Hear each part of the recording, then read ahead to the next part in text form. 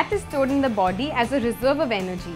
However, excessive deposits of fat can result in obesity. A useful measure of ideal body weight is known as body mass index. If a person weighs 20% over the ideal body weight, he or she is suffering from obesity. A combination of factors leads to obesity. Excessive intake of high-calorie food, more than what the body can use up and burn, causes the excess energy to be stored as fat and sugar, making a person obese. Obesity could also be a genetic condition for some. Sometimes, metabolic disorders and certain medication can lead to this condition.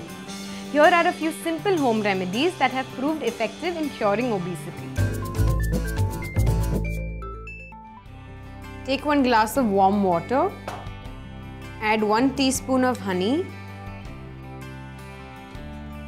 add 1 tablespoon of lemon juice, mix it well. Drink this first thing in the morning on an empty stomach. Take a cup of water,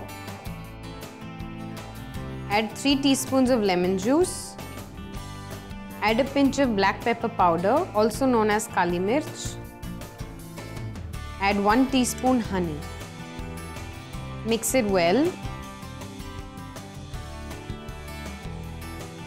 Drink this 2 times a day and continue doing this for 2 months.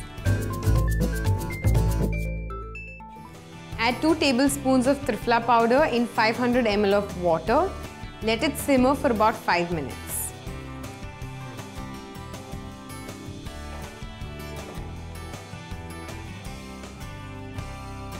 Strain the liquid.